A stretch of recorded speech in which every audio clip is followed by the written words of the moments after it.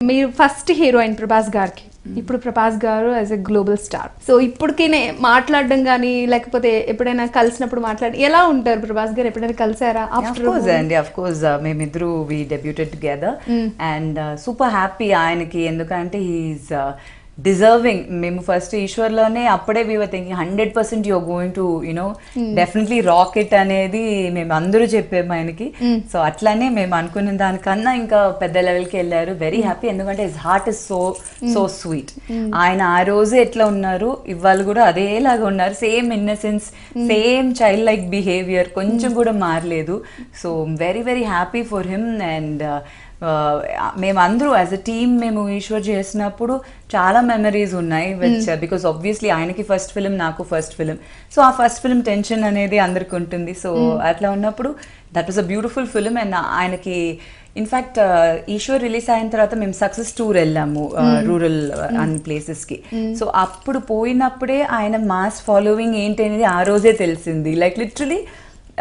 first hero first ఫిల్మ్కి అందరికి అట్లాంటి ఒక రీచ్ ఉంటుందని నేను అనుకోలేదు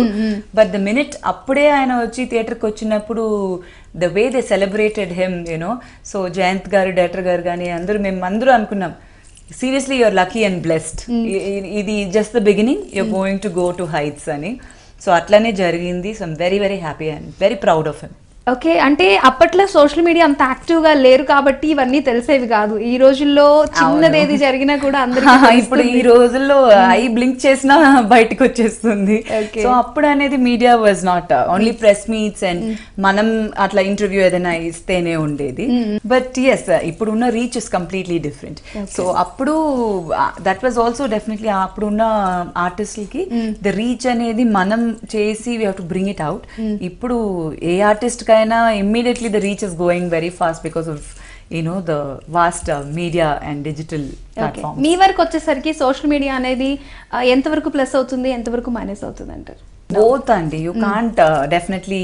సే ప్లస్ అండ్ మైనస్ ప్లస్ ఎంత ఉందో మైనస్ కూడా అంతే ఉంది so it is almost equal I think ఎవరైనా I should not take it too much to the heart వదిలేసాలి అంతే you do your work and go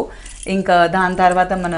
ఏమి అంత పట్టించుకోకూడదు సో మన గుడ్ వర్క్ ఏం చేస్తున్నామో చేస్తూ వెళ్తే ఐ థింక్